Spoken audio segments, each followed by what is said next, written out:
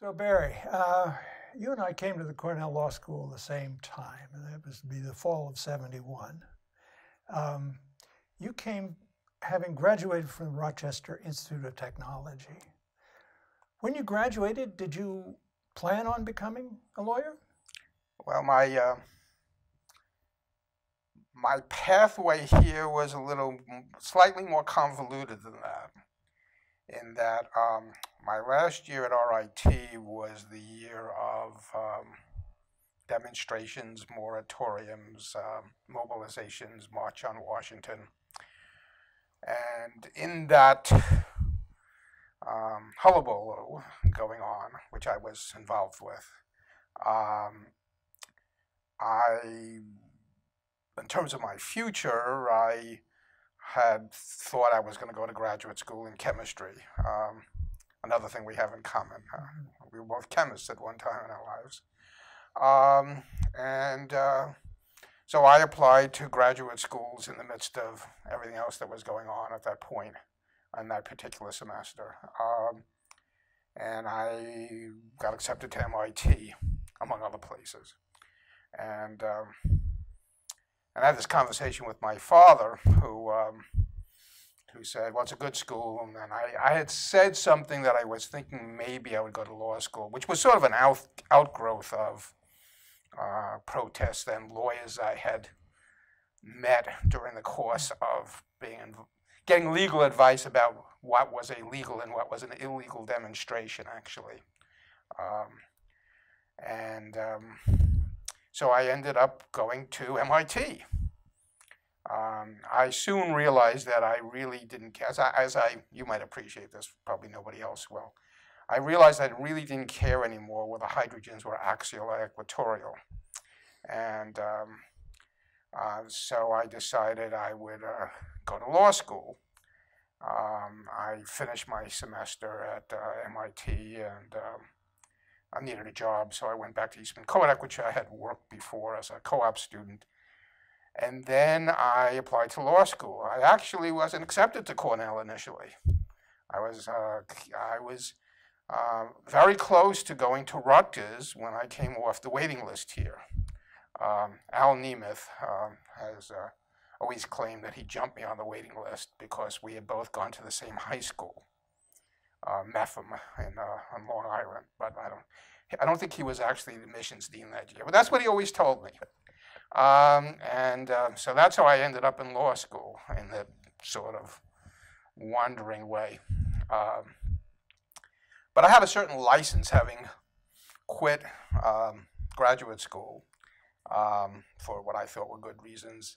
I had decided that I was pretty much going to do in my life what I wanted to do and what I felt was important to do, rather than sort of being on some track. And I wasn't worried about failing at something because I decided to change direction. And did you bring that attitude to the law school curriculum and set of activities? I did in a number of ways. When I came to the law school, I looked around what I wanted to do, and I immediately seized on the clinic. Just a little digression, which I didn't know this at the time, but the clinic came into being here in the 60s. There's actually a court order that you can still find on West, order of the Appellate Division, 3rd Department. It's a reported decision establishing the Cornell Legal Aid Clinic. And it was on a petition by Betty Freelander, who you may remember, who was the first director of the clinic, or attorney in charge, as the court order calls her. I actually have seen, and used to have, but I don't know what happened to these documents, but they were a proposal by 3 faculty members here to establish the clinic. Norm Penny, Faust Rossi, and somebody else. Now I knew who that was. Graythorne? No, it wasn't Graythorne, actually. It was Ernie Roberts. Mm-hmm. And then And you actually initially had to grade onto, as you had to grade onto law school and grade onto ILR, you had to grade into the clinic. And it wasn't credited, it was voluntary. So that all was in existence before I came in '71. My first year in law school. So just to put right, a okay. point on it, the clinic that Betty Friedlander ran and that was in place when you came as a student was analogous to the Law Review and the Journal, in that it was a voluntary activity. It was not a for credit activity. Correct. But it was selective in the sense that you had to have an appropriate record to be admitted. Correct. Yeah.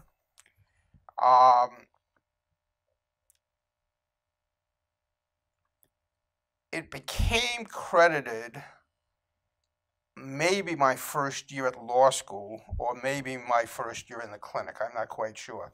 The law school hired Herb Warren, and he was on the faculty during my first year in law school.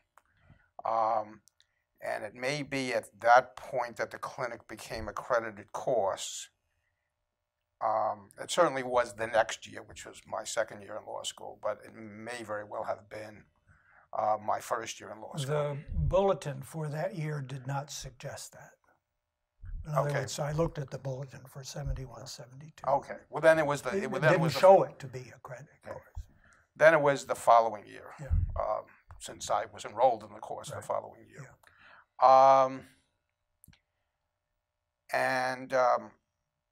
Herb Warren was a full-time faculty member, tenure tracked, the son of Ernie Warren. And he had, from my view, reflecting back, an essentially impossible job. I mean, he was teaching at least one, if not two other courses. Well, he was teaching civil procedure against Rudy Schlesinger. I mean, sort of. Right. With Rudy as the standard, he had somehow to deal with. Right. And he also taught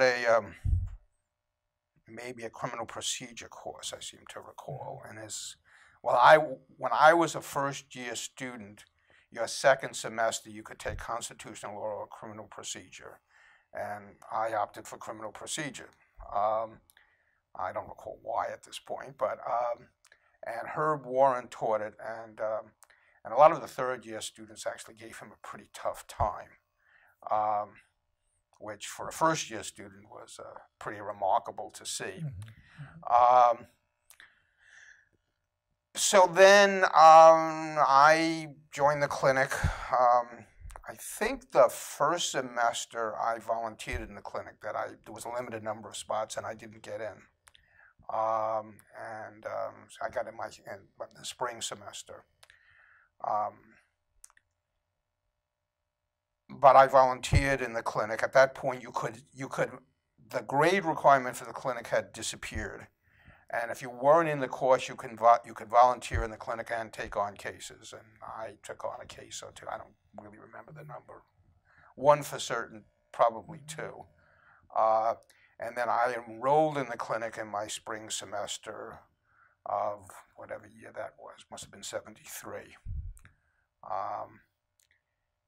At that point, I think that was the point at which John Kapowski was hired. I may be wrong. He may have come after. He came. Maybe he was hired in the fall of '73. Okay, so he came my third year. Mm-hmm. I don't know how many people Herb was supervising, but it certainly was too many for one person. Betty Friedlander at that point had pretty much dropped out, although she did have a couple of criminal cases that she had students working on. And what's important to realize at that point is that the Cornell Legal Aid Clinic was essentially the only game in town for people who were indigent and needed legal help.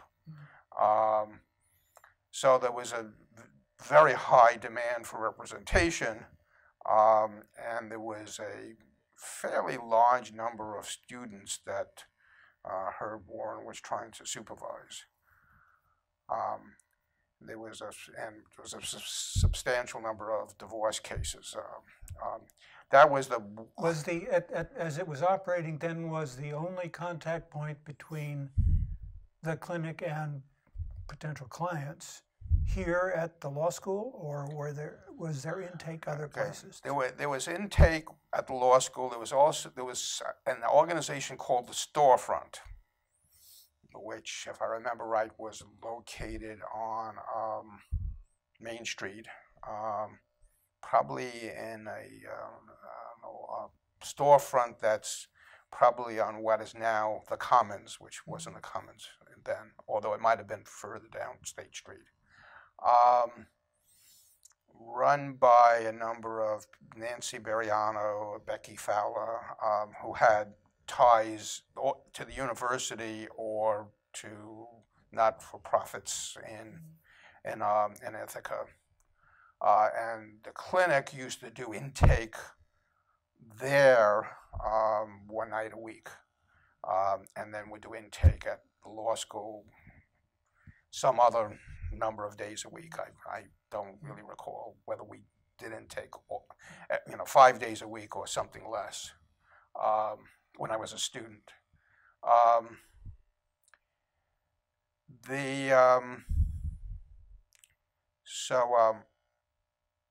So Herb Warren was there.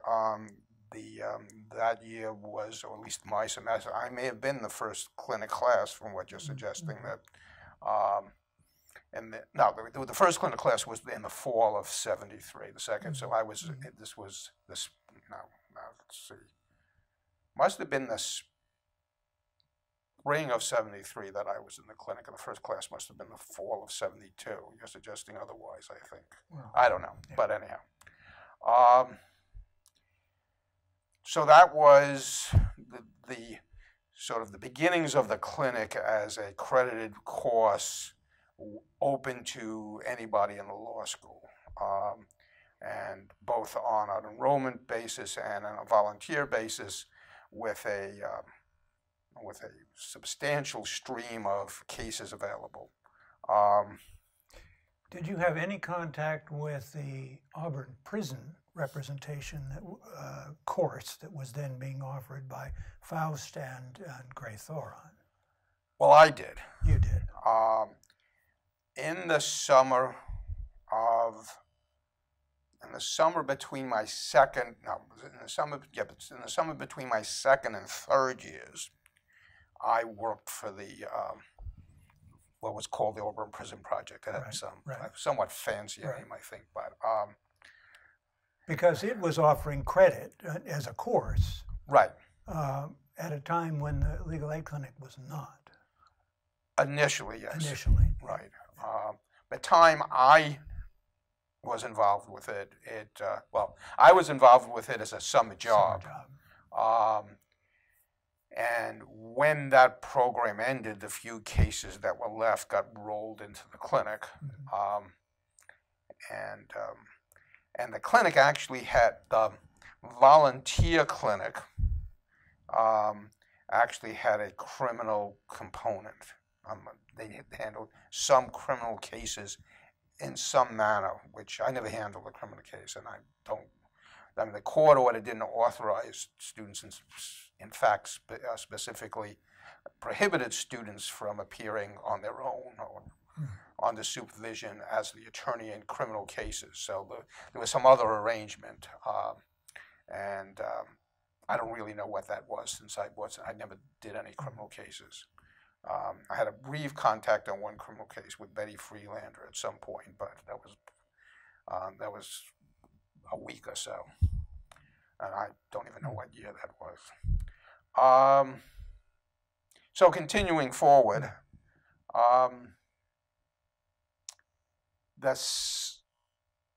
in the spring of '73, I was in the clinic as a course. I don't really have a good attachment anymore to what the course content was. I mean, at that point in time, people didn't have a real kind of defined sense of what to do in clinical courses. That grew over the years that I was involved, but it was pretty, I mean, there were some substantive courses. There were no classes. There were no, that I recall, any what I would call skills classes. Um, I may be vaguely incorrect about that. Maybe there was something, but I really don't recall at this point. There was discussion of some cases during class time. Um, and Herb Warren did not have a legal services or a background. I actually don't know what Herb's background was. Oddly enough, this is a total aside, but oddly enough, I had thought several years later that Herb had passed away. And about 10 years after that, something Ernie said to me, and maybe he had cancer and I misunderstood Ernie. And then one day, about 10 years later, Herb Warren called me up. And it was a very strange phone call, since I thought Herb had passed away 10 years earlier. And it took him a while to convince me that he was actually Herb Warren. But getting back to 1973, the following year, Herb developed a second-level clinical course called, I think he called it Trial Counsel. And at that point, John Kapowski came, since it was realized that Herb just couldn't really handle the number of students he was trying to supervise. I mean, essentially, in those days, at least at administrative hearings. And let's just interject a brief bio of John. John was a 1971 graduate who had legal services background. John was a 1971 graduate who had a legal services background. He worked for what was then called Monroe County Legal Assistance Corp. In Rochester, and had been representing people.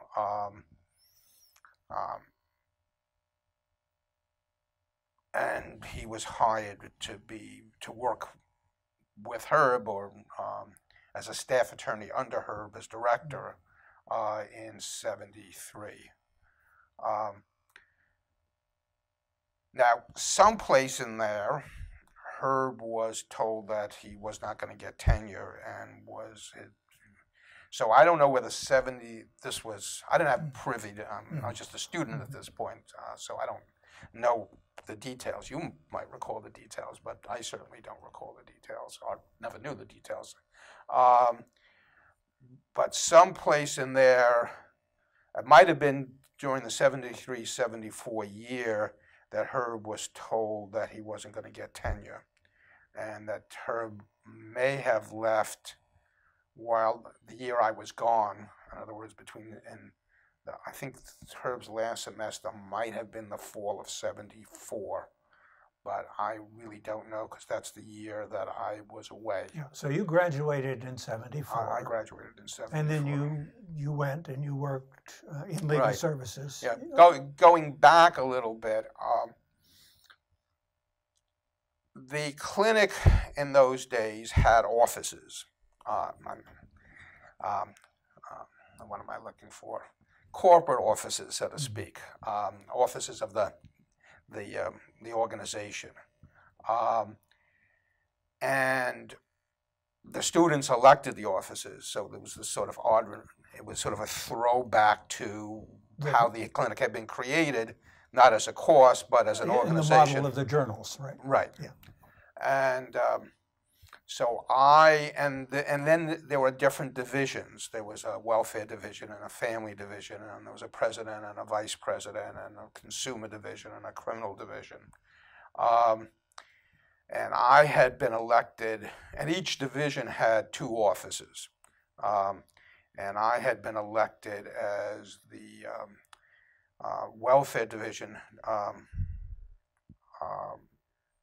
director, along with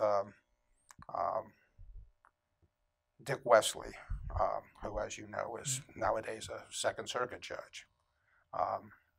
and had also been a New York Court of Appeals judge during his lifetime.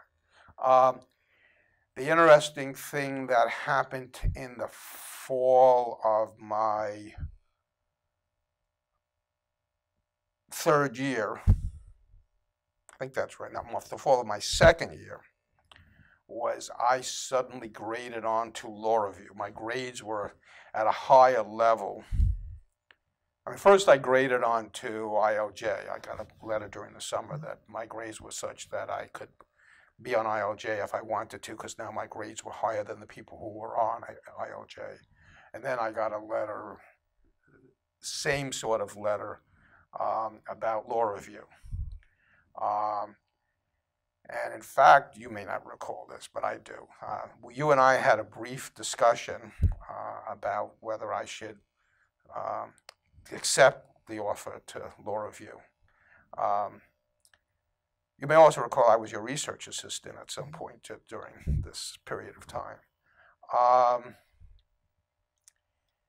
And I decided, I don't remember exactly what you advised me to do. You actually may have advised me to go ahead and, no, actually you didn't. You said that I really should decide what I thought was most important to me. And my experience of having left MIT served me well there, because that's when I decided that why I came to law school was to do what I was doing in the legal aid clinic and not really to do law review. And so I declined law review that year. Richard Wesley actually was then graded onto law review his second semester of his second year. And then he left the clinic. John Tobin, who subsequently became the head of legal services in New Hampshire, quite a few years later, not quite a few, a number of years later, became the other welfare division director. But Dick Wesley then got involved in writing an article. There was a welfare law symposium in the review. Right, and in the law review, and Dick Wesley wrote one of the articles in that one of the articles that got published in that edition.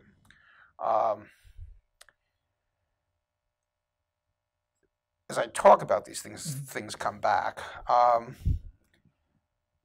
So that was, so you had this odd sort of arrangement, which continued for quite a few years, where you had this course, and then you sort of had this organization that was sort of a student organization. A student organization that sort of coexisted with each other in an odd sort of way. And it wasn't until quite a few years later that we actually discontinued having offices. I mean, well into the 80s. Or maybe even later, maybe into the 90s. So anyhow, one of the cases that I became involved in while I was a law student was a case that had to do with whether step-parents could be held, whether their income could be considered in determining the welfare eligibility of their stepchildren. And it was a federal regulation, which I can still recite, but I'll forego that, which said that if there wasn't a law of general applicability in the state, that you couldn't impose that obligation, couldn't consider the step-parent's income. And it turned out that we had a case that was going to the Court of Appeals at that point. And there was a case in Nassau County on Long Island on that case.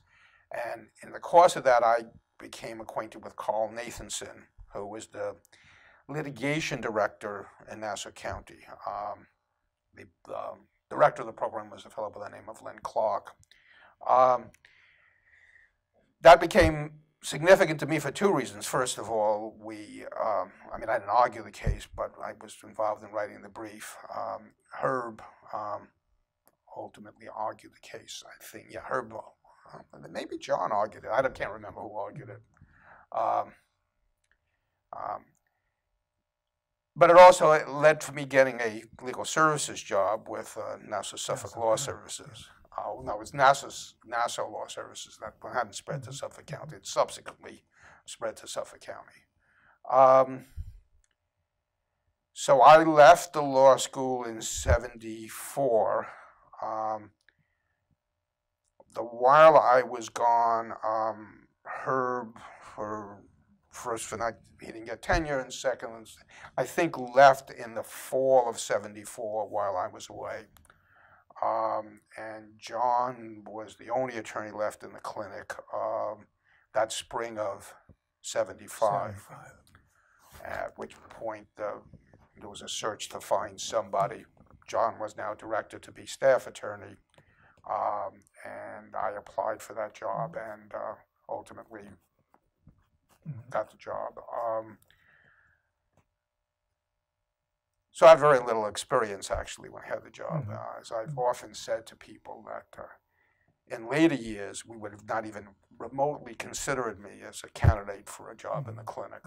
It was just early in that process of people coming to some understanding. So that takes us up to the point of when I came back to the law school. Came back to the law school, and at that point there were two of you. Right. John Kapowski and you. Both of you with relatively little, but John with somewhat more legal services experience. Right. Yes. And commenced to take what had been previously largely a student voluntary activity and turning it into a structured legal education, clinical legal education set of courses. Right. Yes. Although, I mean, that had started with Herb. Right.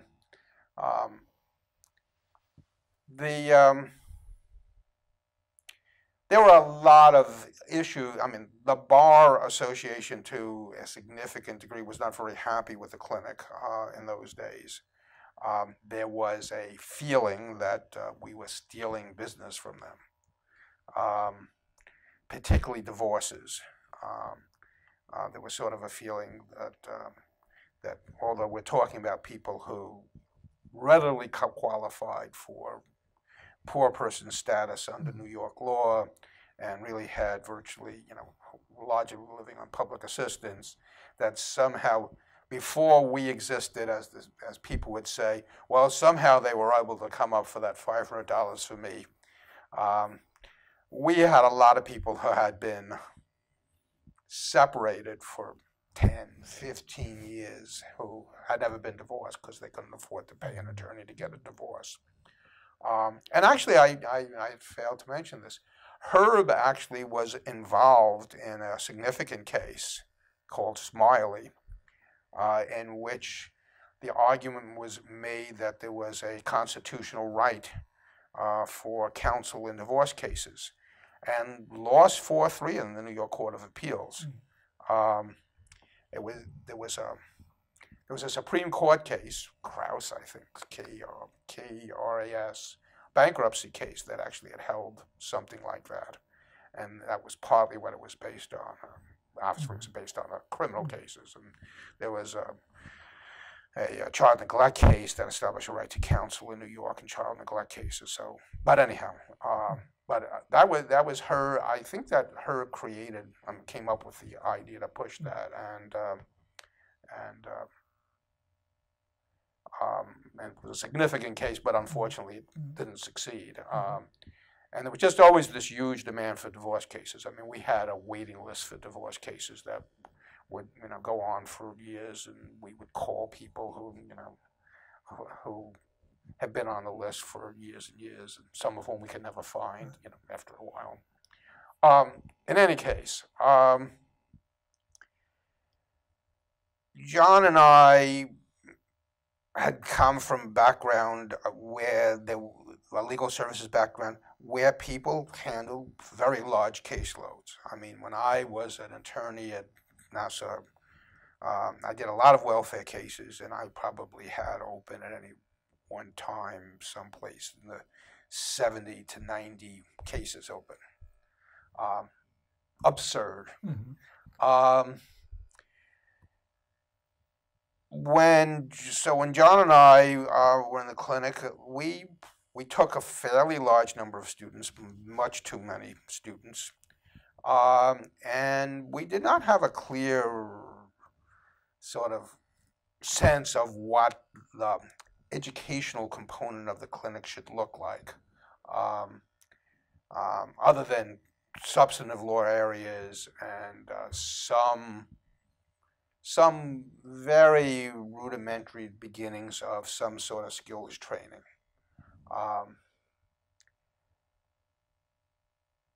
Someplace in there,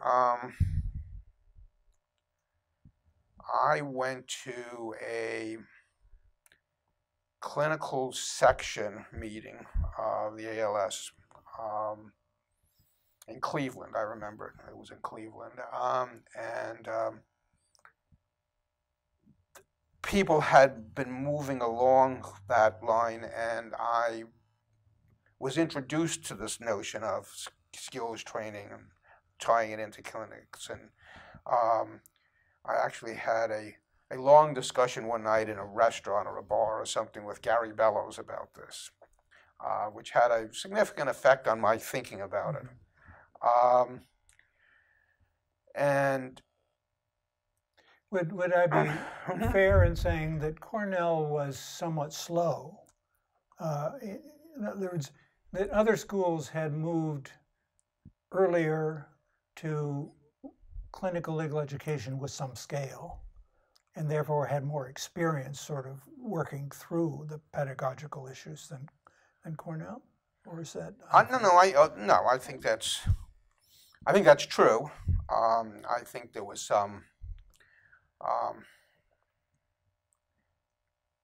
don't know that high. I think there was many of the faculty had been soured by the Herb Warren experience. I don't know that for an absolute fact, but I think when Herb was hired, Herb was hired as a tenure track to be in the clinic. When that didn't work out, there was some sense of that was not a good direction to go. I think Herb was in an impossible situation. There's no way he could have achieved this, done what he was doing. I'm amazed that Herb managed to do what he did, and with all the demands that were on him.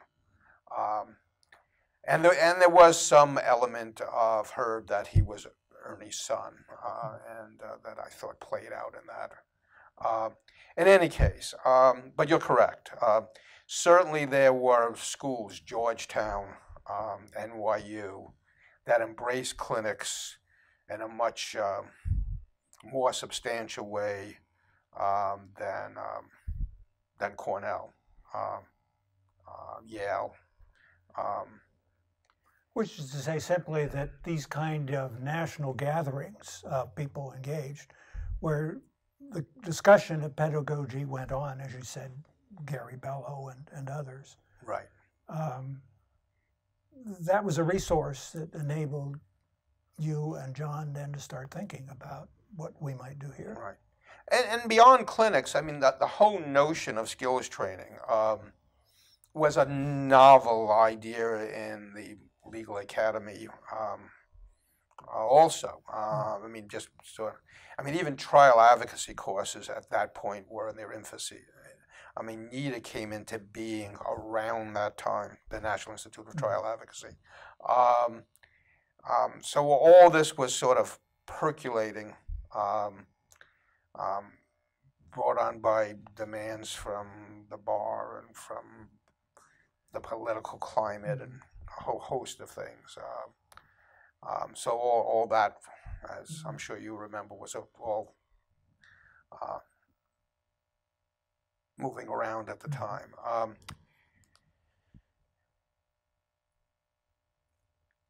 As a result of thinking about that,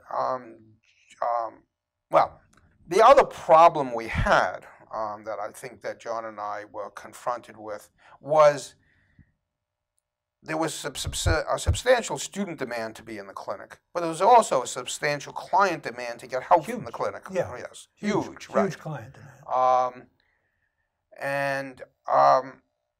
And just finding sort of cases that were good learning experiences for students. I mean, we immediately cut back on. We could have done nothing but divorces. The demand to do divorces was incredibly high. All right. Well, so in 1978, something else happened. Right. So 1978, Legal Services, federally funded Legal Services Corporation funding came to Tompkins County.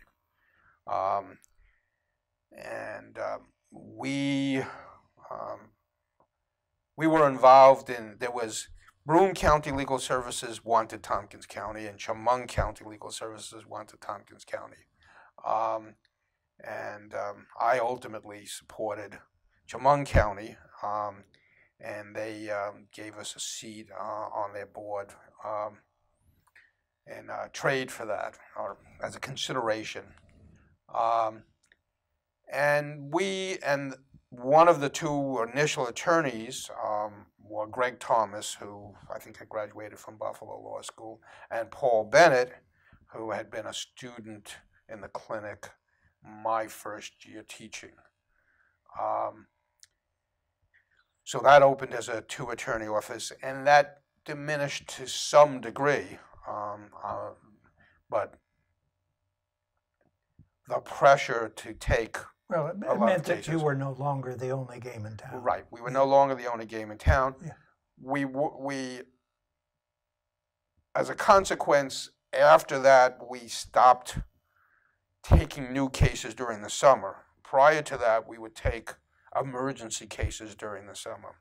Mm-hmm. I actually have this vivid memory, this is an aside, but a vivid memory of a fellow pulling up into the law school parking lot with a City of Ithaca bus in the middle of the summer, parking it and coming into the clinic because his utilities were going to be turned off. And then I remember riding on the bus with him, sitting next to the driver's seat. He was the bus driver. So he could explain to me what the problem was, because he couldn't stay in the clinic because he had to get back on schedule. Back on his route. Right. So I took a trip around Ithaca talking to this fellow. Luckily the bus it was the summer, it was pretty much empty, it was the middle of the day. And we ultimately got his utilities turned back on. But that was the type of emergency type things we did during the summer, as well as continuing on the cases that we had carried over from the school year. And we continued to hire students during the summer for years after, but only to handle cases that we already had. We didn't take new cases once Legal Services was in town. The pressure was off also in the sense that at least we felt that people had at least maybe another alternative. Now, some of that started to shake out. The Legal Services Office downtown didn't do divorces at all, and didn't do custody cases at all. We pretty much at that point stopped doing landlord-tenant evictions, which were always happened very fast and were very tense and were not very good educational cases for students because they just moved too fast. Mm-hmm. I mean, we did other housing type cases, but we stopped doing evictions, and they did the evictions downtown. We continued to do our own intake, and it wasn't until several years later that we stopped doing intake and took just the referrals from downtown. That office also over time expanded from 2 attorneys to more attorneys. Mm-hmm. With numbers of our graduates over time, I mean, not all our graduates, but different people who had been in the clinic. I mean, today Alicia Plotkin, who was in the clinic here, is in that office and has been there for many years. Diane Campbell, who was in the clinic, is in that office and has been there for many years. Greg Thomas, who was one of the original people back in '78, is still the director, managing attorney of that office. In any case, that allowed us to become more focused, to create a better educational environment, and someplace in this period of time we hired Bob Seibel. Exactly when? I don't know. Clearly sometime in the '80s. And we had also hired Kathy Sullivan. I don't know if Kathy Sullivan came now before Bob Seibel or after Bob Seibel. I'll have to. My guess is that Bob Seibel came before Kathy Sullivan. At some point after Bob came, we let Dan Posner go, and then Kathy Sullivan replaced Dan Posner. We still had one position for a good number of years, well into the '80s, that we were funding with attorney's fees. But when we hired Bob to replace Dan, Bob's position was hard money, and Bob came in as co-director, if I remember right. Bob had been at Maine, and he had been at IT Kent in Illinois, among other places. Yeah. Hard to keep track of. Don't ask me Bob's resume, because that I can't do. John's a lot easier. Bob moved around a lot over the years. But Bob brought more of a sense of that we should reduce the number of students we had and manage the caseload better, which we did. And we had already been doing that, but Bob helped in terms of bringing. Bob was the first experienced clinical teacher that we had hired from a different institution. So he had this experience. He had this elsewhere, right? Yes. Yeah. I mean, I and Betsy and Robin and Dan had all had legal services backgrounds, but we hadn't had, before we came here, had no teaching background. I mean, I was gone a year, so I had very little. But before Bob came, Betsy, Robin, and I had developed I thought, a pretty sound curriculum that we developed on our own. Bob helped us a lot with thinking about the numbers of cases and the numbers of students that we were trying to supervise. I mean, we had already started reducing that, but Bob helped us consider reducing it more. One of the big problems we had in the clinic in those days was the student demand was high. And John and I had started a system where we would have students write letters, and then we would pick from the students. Our concern was that we were looking for students who wanted to do legal service. We wanted to make sure students who wanted to do legal services as a career would have this opportunity. The opportunity, that they didn't get lost in a lottery or something. Then there was some faculty unrest with that. And so then we went to a hybrid system where we would reserve a certain number of spots for a lottery, and for the letters, and then the rest we would select by lottery. And then eventually we were told we would have to accept everybody by lottery. And then it became this complicated system of preferences and et cetera, which I couldn't possibly explain anymore. I'm not even sure I totally understood it then, but I definitely couldn't explain it anymore. So for a long period of time, there was just always this large student demand. The clinic had two levels. It had an introductory level and what was called Legal Aid 2.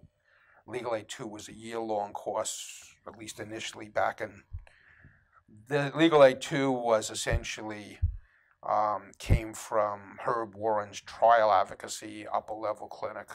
So you would do Legal Aid 1 in your second year, one of the 2 semesters?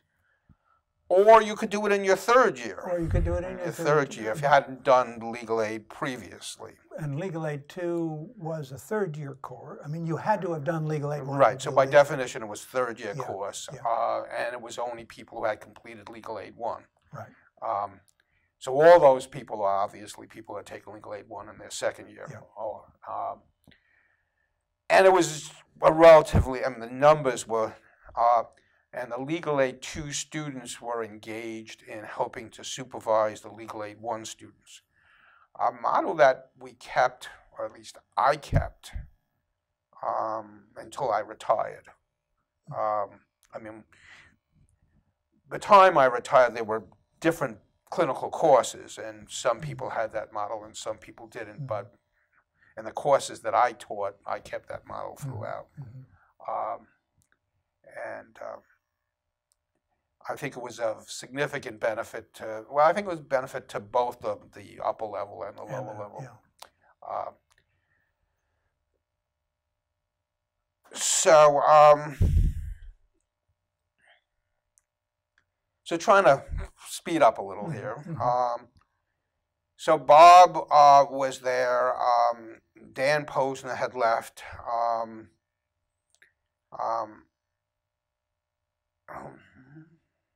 Maybe Betsy Fuller left first.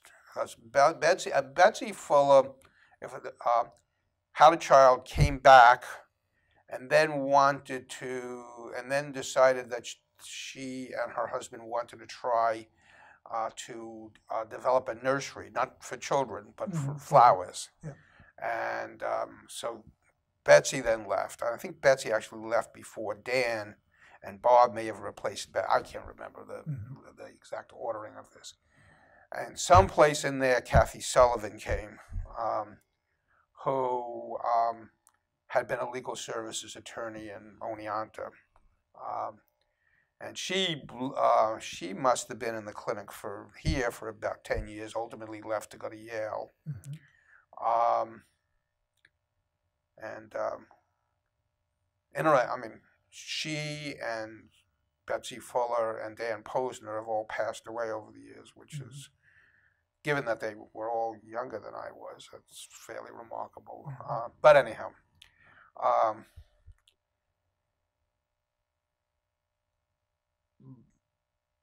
at some point, you were going to ask a question. Well, I was going to say, go ahead.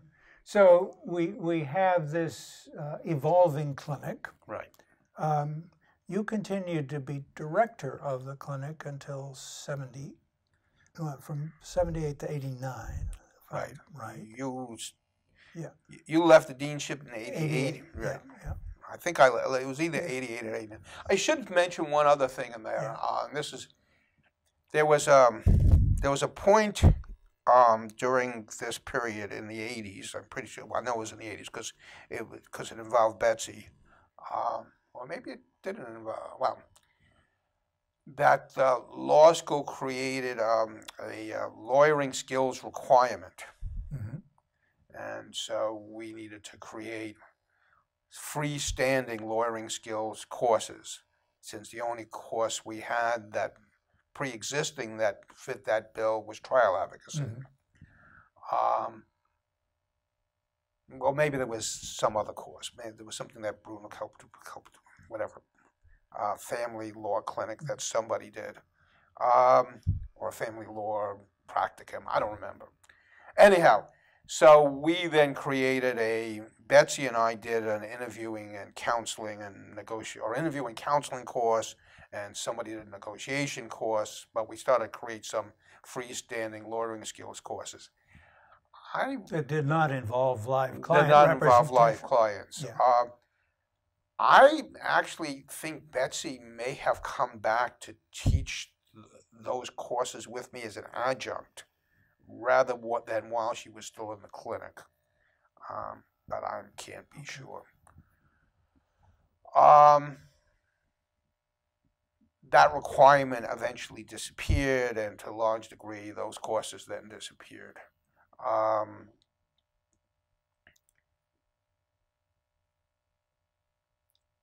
In 1988, I stepped down as director, and Glenn Galbraith became director. And Glenn was director for a period of time. You probably could ask Glenn. He probably. I subsequently became director again. And in 2000. Okay, you have these dates better than I have these dates right now. So there was a period of time that Glenn was director. I don't think anybody else ever became. Well, no, Joanne was director. Joanne was a director for a period of time also. And we went through, I mean, someplace along the line, John Bloom came, and there was the death penalty clinic. And there were other clinics that sort of cropped up, specialty clinics. And we started to do some specialty clinics. I did for a number of years a governmental benefits clinic. Bob and Joanne did a family law clinic. Someplace along the line we hired Nancy Cook, and she did a youth law clinic.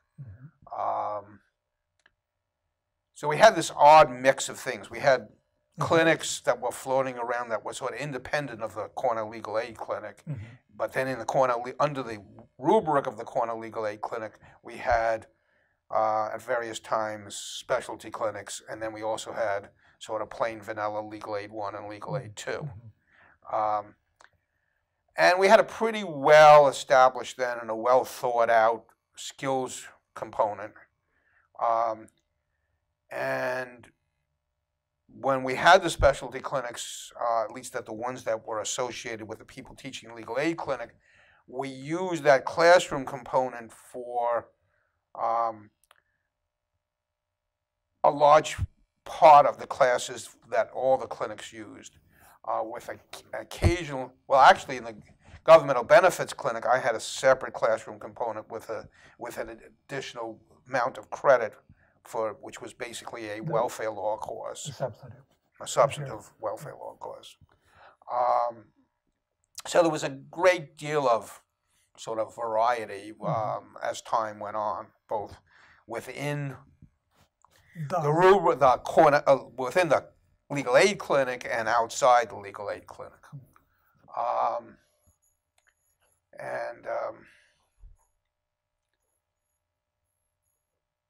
So as this variety expanded, then you came back as director of the rubric legal aid clinic, right?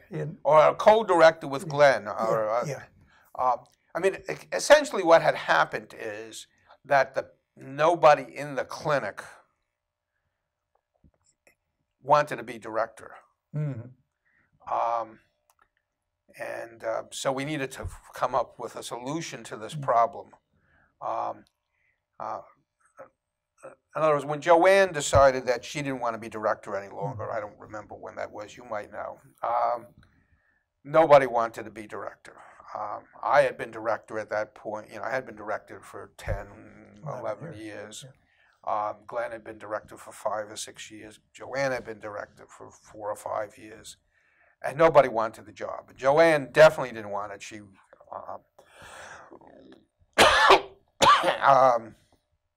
so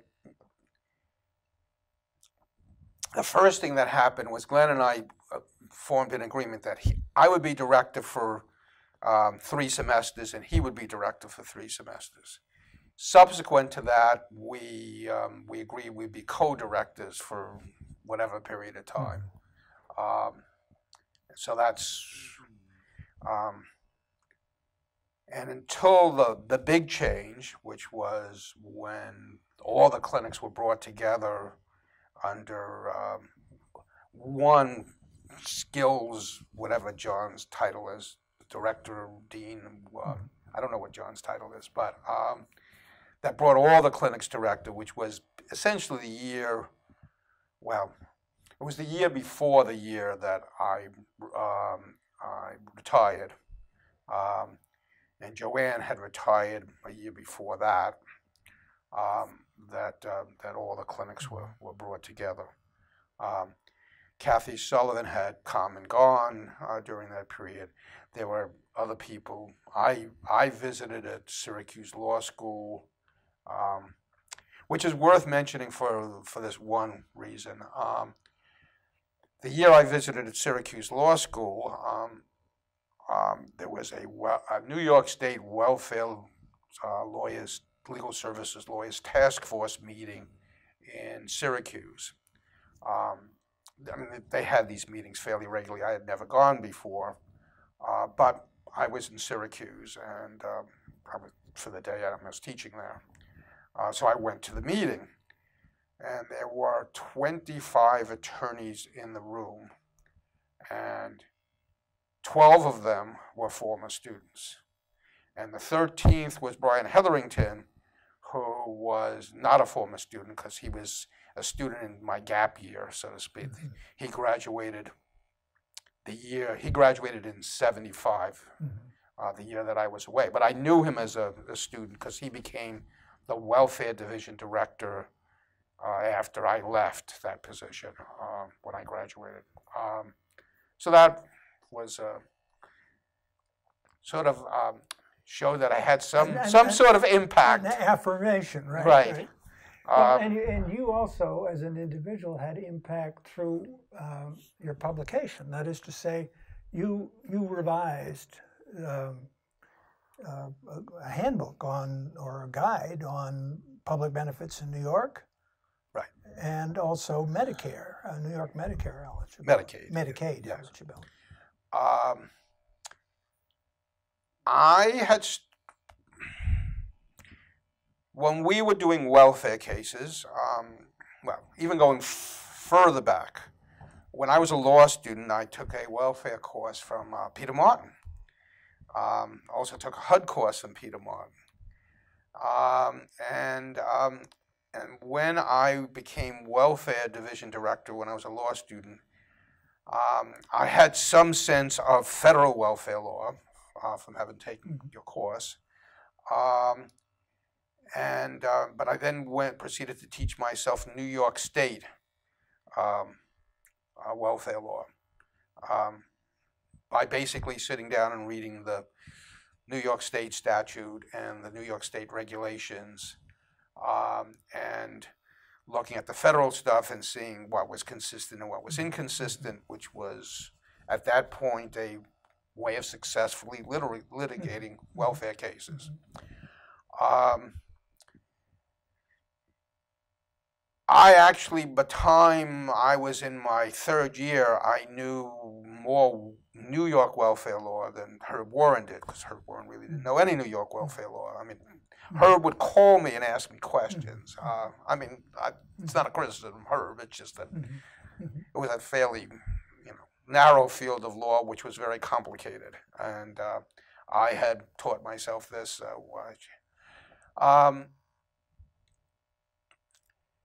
When I came into the clinic, when I came back to teach, it became very clear to me that the students, it was difficult to prepare students to go to hearings when they had no background in welfare law. So, and John realized this too. So we started to write a legal aid handbook, which had a welfare law section and a consumer section and a landlord-tenant section. That welfare section started to grow over time. And so for something that started originally as, 30 or 40 pages became several hundred pages, and by the time I was done became 1,500 pages. And was distributed far right. beyond Cornell Law School. Well, what then happened was people started to ask me for it. I mean, graduates who knew this material existed, and the Greater Upstate Law Project in Rochester, who I knew the people there, said, you know, that there was this demand, could I distribute it to them? So I initially would, you know, run off several, you know, 100 for them. They would go to them, and then they would distribute them. Then I started to get requests from outside people.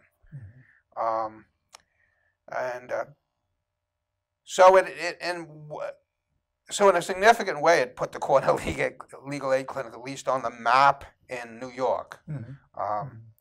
And students would come back to me and say, do you know you're famous?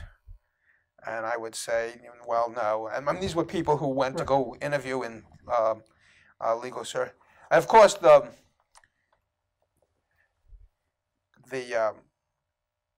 people in practice in legal service believe that students wrote the legal aid manual, but they didn't, because it would have been impossible for students. There were students who actually edited. I mean, I would write it, and then they would proof it.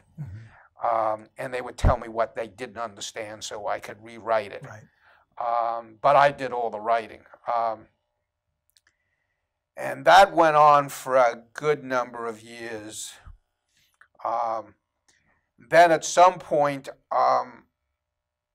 people started to approach me and ask me if they could have the Medicaid section. These were people who were not legal services people, and to a large degree weren't even attorneys, but were social workers or administrators in nursing homes and hospitals. With healthcare delivery. So I then cut out the Medicaid section, added pieces from the public assistance section and the SSI section, which, as you know, become standards in Medicaid and the very convoluted Medicaid program that still exists, hopefully for some time longer. And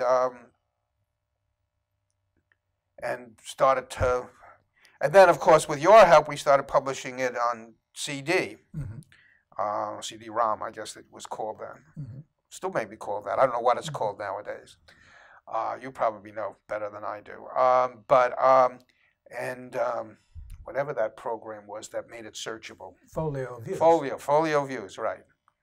Which I still have a copy of the program someplace. I actually don't think it's probably on.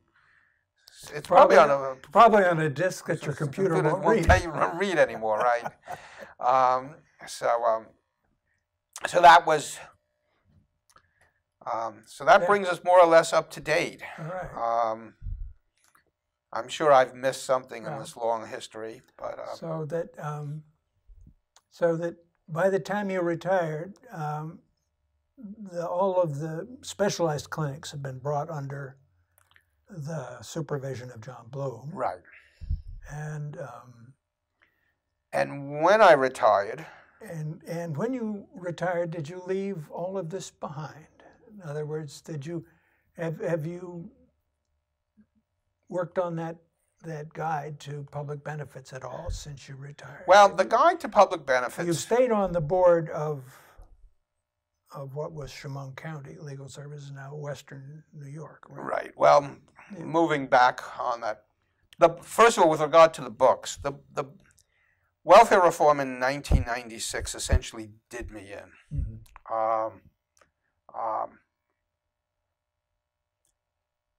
My children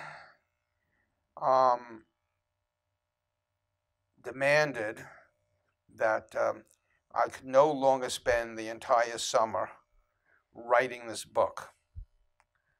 And to deal with writing the book after welfare reform which would require massive revisions. I realized that I couldn't meet their needs, and so essentially the book died then. I may have published a couple of more Medicaid editions after that, since Medicaid was not substantially impacted by welfare reform. But essentially at that point, I stopped writing the book, or at least a large book. And then the Medicaid part, I mean, there was enough dependency between public assistance and Medicaid that at some point, oddly enough, I don't know. Oh, I put in the Cornell Legal Aid Clinic into Google yesterday because I was looking for see the date of this order, which I knew existed, and up came my book. The Cornell Legal Aid Welfare Manual came up on Amazon, which sort of shocked me. It said it was out of print, but it just sort of shocked me that it would still turn up on an internet search. Not even as Public Benefits in New York, but as the Cornell Legal Aid Welfare Manual. Well, Public Benefits in New York turned up on a Google search too, in South Africa. Oh, really? Available in South Africa. Oh, wow. I guess I should go look at that. So the answer to your other question is no. When I retired, I actually retired. The only law-related thing that I have done since I have even let my bar registration lapse. Although I still think I can do pro bono cases. The rule is oddly worded, so long as I don't get paid. But I'm not even sure of that. The only law-related thing, I took a course with Muna and somebody else who will come. Well, the name is escaping me. One woman who's who does family law. I'm having trouble with names sometimes. I've noticed that. Cynthia Bowman. Cynthia Bowman. Thank you. I appreciate that. On law in Africa, customary law and basically civil rights, and then we went to South Africa during intercession, and Ellen went with us, and but that was that was one of the core. What I have been doing since I retired is I've been taking courses in traveling. So I've taken pretty much 2 courses a semester since I've retired, and a host of things that interest me, astronomy, religion, whatever. So, and I might, if I can ever find a time that fits my schedule, I might take Islamic law, but that's the, so in any case. Well, thank you very much for You're welcome. sharing these recollections and reflections. Thank you.